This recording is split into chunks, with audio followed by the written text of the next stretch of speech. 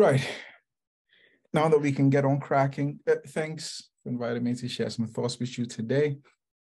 And as you see on your screen, my plan is to talk about a meta-scientific review I've conducted on cognitive load lie detection. And what I'll be doing is I'll be getting at the foundations of this idea. And I'd really like to hear thoughts now or later about lines of reasoning that you reckon speak to or against the issues I'd be raising. Housekeeping note, I think this topic is really tricky to cover. And so for that reason, I have to give a really extensive background to even be able to make sense of the main issues.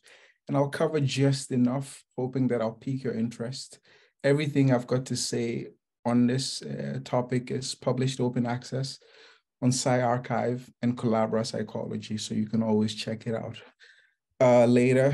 And one last thing, I don't have means and standard deviations. I'm going to just be doing a discussion. Right. So what is cognitive load lie detection, right? And the idea is essentially the hypotheses you see on your screen, right? Investigators can exploit the challenge lying brings by imposing cognitive load to expose lies. And investigators can impose cognitive load using various interviewing techniques that make answering a question challenging. And some of these interviewing techniques or recommendations, as I call them, include asking folks to report something in reverse temporal order as opposed to the natural forward order, or by asking people unanticipated questions, or simply asking people to provide more information on some topic. Now, here's essentially an expanded version of the hypothesis, and I'll read a direct quote with some emphasis added. If lying requires more cognitive resources than telling the truth, liars would have fewer cognitive resources left over. And if cognitive demand is further raised, which could be achieved by making additional requests, then liars may not be as good as truth tellers in coping with these additional requests. So let's try and tease apart the implications of this hypothesis. Right? In my opinion, I think this hypothesis invokes a counterfactual, right? The hypothesis is riding on a condition that must first happen. If you do X, Y would happen. If you don't do X, Y would not happen. So if a person is delivering a lie, they would have fewer cognitive resources left over. And if a person is delivering the truth, they're not lying, they would have more resources left over than a liar would. It is this counterfactual that secures the hypothesis, in my opinion. Now, once a difficult question arrives, would-be liars will be starting off with a handicap compared to would-be truth tellers, like I've tried to illustrate on this graph here. Now, essentially, answering a difficult question would price in a challenge that would aggravate things for liars. So liars must contend with two hurdles, right? They must execute their plausible lie and rise to the challenge the question poses. And truth tellers, on the other hand, will be contending just the difficulty of the question. Now, needless to say, there's no specification about percentage points of cognitive load. I'm just using this graph to illustrate things like when the rubber meets the road. This is what it should look like. So what is the state of the evidence for cognitive load lie detection? There are three relevant meta-analyses on the topic that I could find, four really, but I'll talk about just three. And when you take them together, they suggest to me that we should be a little skeptical of this idea. Let's have a quick look at these meta-analyses. Well, the first one indicates that cognitive load lie detection might be quite effective, right? Cognitive load techniques compared to controls led to an accuracy rate of between 67 to 71%. But the meta-analyses that follow this one don't quite paint the same picture, right? This meta-analysis returned an accuracy rate of 60%, which reduced to 55% after bias correction.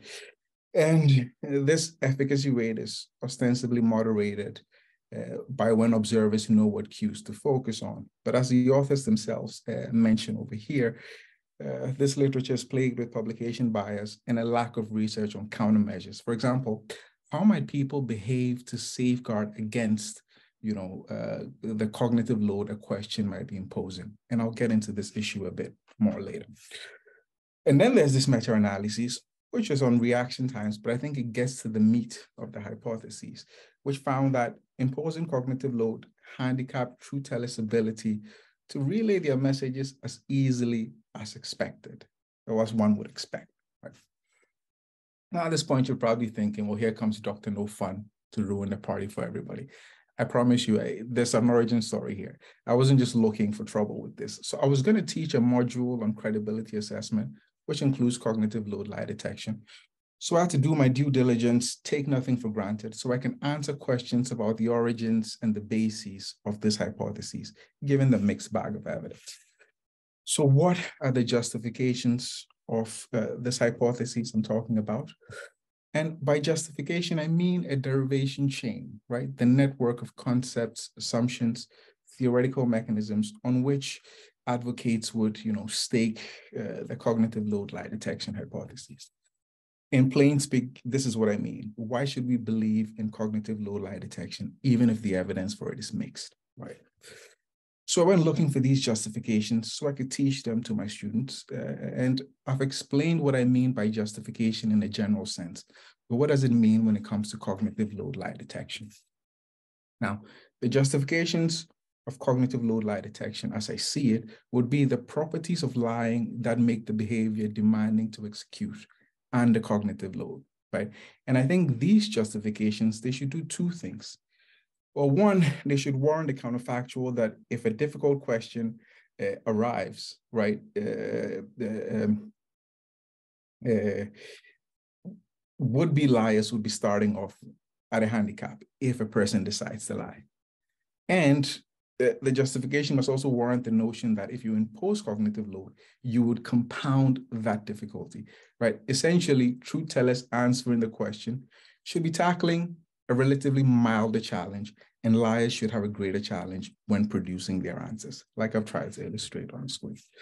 So I began to search for these justifications, and I kept finding the same list or parts of the same list. And I reckon most of you are familiar with these justifications, but I'll go over them.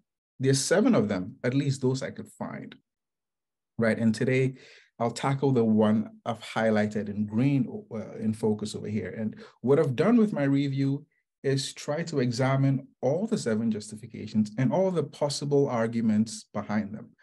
And you can read this review later on. But suffice it to say, after reading over the arguments I could find and extrapolating beyond to what I think is a reasonable limit, I think this hypothesis is not ready to be tested, right?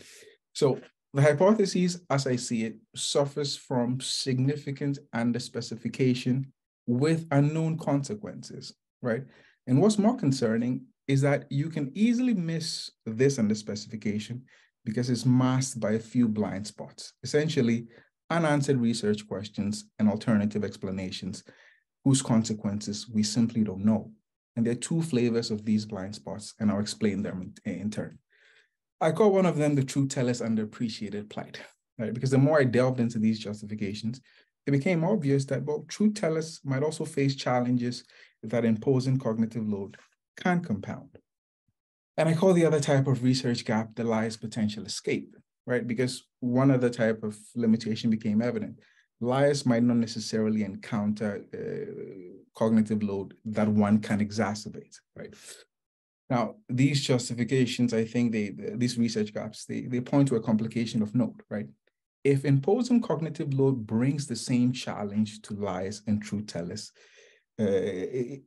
imposing cognitive load can bring the same challenge to liars and truth tellers, but in different ways. And let me explain what I mean. I think ignoring the truth teller's plight might erroneously warrant the prediction that inducing cognitive load would make things challenging for liars. But the reality might be that truth tellers also face significant predicaments that cognitive load can compound. And the way I see it, the literature is remarkably silent on how truth tellers might behave under cognitive load. As I've said before, there's that meta-analysis indicating that imposing cognitive load might handicap the expected ease with people might be able to tell the truth. Right? Let me illustrate the consequence of not taking the truth teller's plight into account. Now, when people are answering questions on a cognitive load, we might think the world looks like this. but that would be wrong if truth tellers are also contending some difficulty we've ignored, right? The world would actually look like this, right? And would be erroneously expecting truth tellers to answer with ease when they are contending some difficulty we have failed to consider. Now let's look at the liar's potential escape. And the assumption here is that liars will be facing some challenge if they choose to lie. But the reality might be the lying comes with no challenge, right? And so when a difficult question arrives, you might think, well, the world looks like this. But that would be wrong when liars aren't necessarily contending some challenge when they execute their lie, right? And so in answering the question, the world would actually look like this. That would be erroneously expecting that liars would struggle than truth tellers. And in the worst case scenario, there might be a miscarriage of justice because a truth teller might begin to resemble a liar if they can't perform as fluently as we expect. I guess it's time to show my work, right? I've been yapping about these research gaps for about 11 minutes. And my game here is to angle myself properly so I could illustrate one research gap. And as I said earlier, I'll just do one of them. Everything is on SciArchive for you to read. So according to this justification, liars versus truth tellers must monitor their lies to remain plausible and consistent, right? Essentially, a liar must ensure that their message aligns with what a receiver knows or might discover, right? And an investigator can exploit this challenge to expose lies. I think this justification doesn't quite account for the truth teller's plight. And I'll try and illustrate this blind spot. Now, a question that becomes immediately obvious is this: what if liars prepared in advance, right, to ensure that their messages are plausible and consistent, right? Arguably, that preparation would alleviate the challenge of manufacturing a plausible and consistent message on the spot. And there's some evidence that liars do, in fact, prepare in some way. But you could easily rebut that argument and say, well, no, sir, the difficulty comes with unanticipated questions, right? In fact, unanticipated questions is one of the main tools to execute cognitive load lie detection. All things being equal, the truth teller knows the information the interviewer is requesting, even if the question is unexpected. So truth tellers should be able to surmount the challenge of being plausible and consistent more easily. But I think there's a blind spot here. Let me explain that. It seems reasonable to expect that a neurotypical truth teller would also want to sound plausible and consistent given the risk, right? If you come off as dubious, you would end up on a business end of an investigation, right? And truth tellers might also keep track of their responses to unexpected questions. They would want what they say to align with what the receiver knows or might discover. And in doing so, the truth teller would also aim to be consistent with the things they've already said, like we do in everyday life. A critical question here becomes, well, do liars feel a stronger need to be plausible and consistent than truth tellers do? And the answer is we simply don't know, right? It is possible that the need to be plausible and consistent registers differently between liars and truth tellers. But this isn't a trivial issue, right? And I think it's an area ripe for us to investigate. We cannot assume that because truth tellers know the answers to unexpected questions, they would have an easier time answering. Even if a truth teller says, well, I remember the thing that happened on this topic you want to ask me about. Remember that they haven't considered that you're going to ask them an unexpected question, right? And this is an example of, a truth teller's plight that we should be investigating. We should be investigating to provide clarity on cognitive load lie detection. There's one issue I'll point to quite briefly. And that question is, well, what is an unanticipated question? Now, I've heard examples of things in specific studies about questions people mightn't anticipate. But these are just examples, right? As far as I know, there's no falsifiable theory that identifies, generally speaking, types of questions people do not anticipate and why. And this is another loophole. Any study on unanticipated questions, the way I see it, is ripe for post hoc reasoning. If you support the cognitive load lie detection hypotheses, then great, the manipulation was right. If there's no support, one could easily blame the manipulation, not the cognitive load lie detection hypotheses, right? So what are the consequences of these blind spots and underspecification? Well, the problem as I see it is that one cannot truly examine cognitive load lie detection, not in its current state, right? These research gaps with these justifications provide a perpetual shield for cognitive load lie detection, right? If I was to represent the world visually in your head, I'd say the hypothesis looks something like what I've put on your screen here, if you can see my pointer. Say one presented evidence to reject one of the justifications, right? And by extension, cognitive load lie detection. You could easily explain that rejection away in two moves, right? You could reframe the justification based on some unanswered research question and say, well, the study didn't really tackle the justification, so it doesn't tackle the hypotheses. Or one could simply concede and say, well, this justification doesn't work, but this one works, right? And so this hypothesis would never come under scrutiny. We would keep moving right around this and never get to the meat of the thing we want to test. Now, what I did after all of this was conduct a meta-empirical review to find the justifications people cite with the most frequency. Then we could find a bright line, something we can focus on to say, well, these are the justifications that matter when it comes to this hypothesis. But what I found was that authors cite these justifications in no systematic manner. Some folks would cite one, some cite a few, some cite all seven, right? And so if you wanted to focus on something, you couldn't find it. And moreover, we don't know whether these justifications are independent assumptions or whether they're network. So even if you present evidence to reject all seven, the post hoc explanation could be, well, you didn't look at how they are related, and the hypothesis itself would be shielded, right? So let's answer the most important question for today before I end this presentation. Am I just a hater, right? I'd argue passionately that I'm not.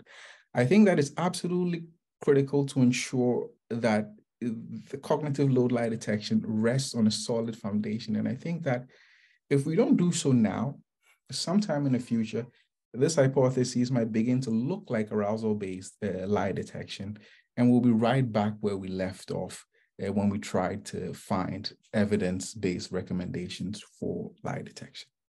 And that's my time. Thanks for listening.